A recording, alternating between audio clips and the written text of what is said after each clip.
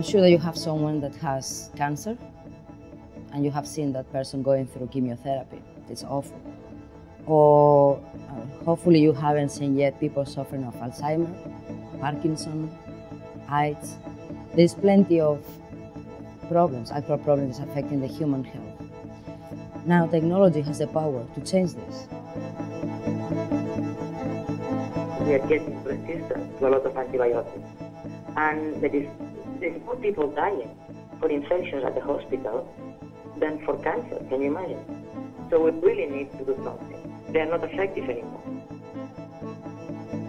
Imagine that we can divide 1 meter in 1 billion parts. One of these parts is a nanometer. Nanotechnology is the science that studies the material that are a few nanometers. For example, viruses are 100 nanometers, DNA 2 nanometers, and atoms are like 1.1 nanometers. So for example, you can see your hair, okay? This guy's 80,000 nanometers.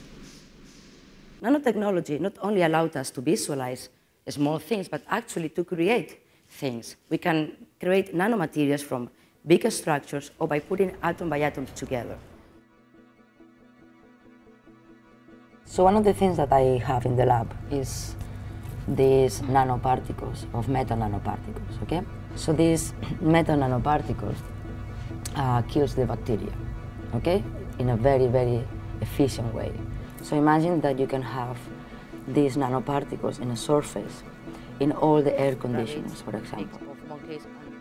Okay, but think about it, not everything has to be internal. We don't have to always take things.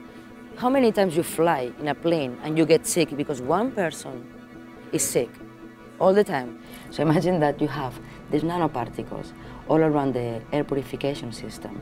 So every time that something goes with a bacteria or virus, get in contact with these nanoparticles, metallic nanoparticles, it will explode. So it will be there, but it will be not toxic, it will not infect other people. This nanoparticle kill bacteria very effectively. So what we have here is a new generation of antibiotics, an antibiotic that is metallic. And because it's metallic, it will never confer resistance. Bacteria will never be resistant to these antibiotics. I'm thinking to actually apply it on planes, obviously, but more important, at hospitals. However, I still don't know if the human body will accept it. So we're trying to make something different, change the way of thinking what is an antibiotic. I'd love to know how nanotechnologists feel about the persistent and systemic toxicity questions that are constantly raised and what studies... The problem that we have is that the risk on nanotechnology is really high right now. So we have a strong regulation of the things that we can or we cannot do. And this needs to be changed completely. And it's based by my pure ignorance.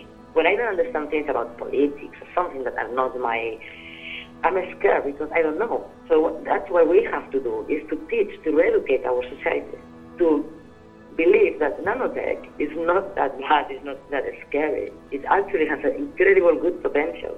And it's in our hands to determine the direction of our problems.